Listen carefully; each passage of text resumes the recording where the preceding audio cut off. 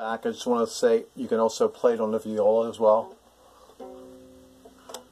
I haven't got the range for those, but I got 3 pieces composed.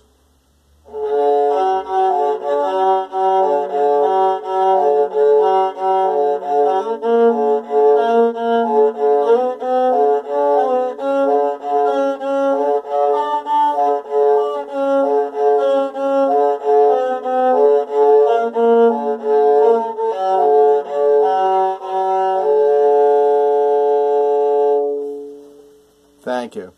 That's Robert's number 1 G for the violin, but I can also play it on the cello and on the viola, as you can see.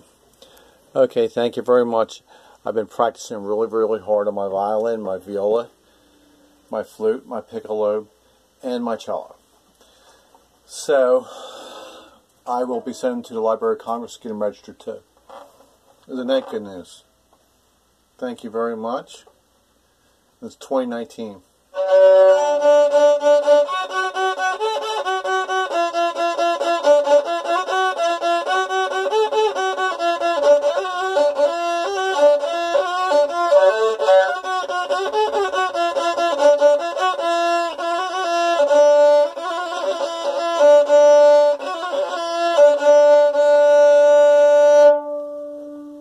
Thank you. Robert, Halleler. Sorry about the poor lighting here. Part 2 of doing Robert's number 1 in G for the violin. Thank you. Also, you can play the same piece and on the viola.